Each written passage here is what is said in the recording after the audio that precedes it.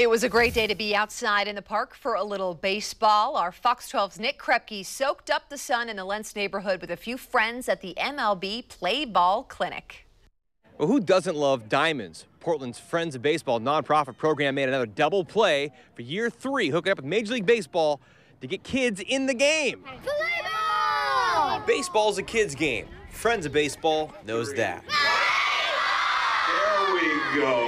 We're trying to make sure that this is a game that's for everyone, that every kid has access. Beaver great and retired MLB ball player Darwin Barney hasn't retired from first pitches. The Portland Diamond Project advisor is dreaming of making the Rose City Major League. I played for about 7 or 8 years. And so too is Friends of Baseball at that grassroots level, offering after-school programs now in 18 different schools. Nice! And we've got a waiting list that's 15, 20 schools long now. And I'm sure it's higher, they just haven't heard of us yet. No less than 250 kids brine in the Saturday sunshine in the home of the Pickles for the free clinic with free swag and a picnic in the park.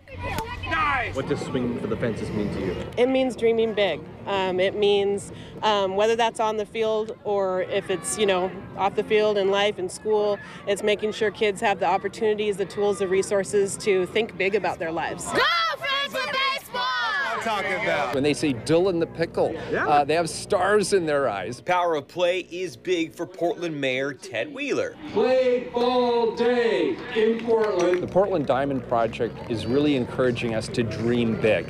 There's a lot of details that need to be worked out. There are a lot of potential obstacles in the way between where we are today and the first pitch, but why not dream big in the meanwhile and see where this goes? And I'm cheering them on. They haven't asked the city for anything beyond what we would provide to any other development opportunity in this city. At this point, I'm very supportive of their efforts. I want to see where it's going to go. And then you'll throw the first pitch. No, I'll still pass it off to somebody else who's actually going to get the ball across the plate. Now, nothing's quite better than a free Saturday afternoon in the park. You can hang out with this guy, Dylan the Pickle, and free tickets to the Pickles as well. At Walker Stadium, Nick Krepke and Dylan, Fox of Oregon.